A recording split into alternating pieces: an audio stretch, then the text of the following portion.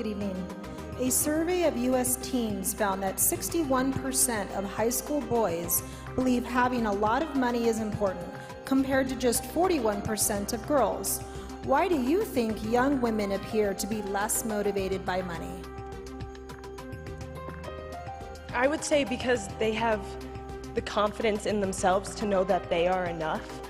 They know that no matter how much money they have, that they're still successful being themselves, and that no matter who they talk to, what experiences they have, what jobs they have, they're still successful and they're still empowered in themselves. All right, Connecticut, thank you.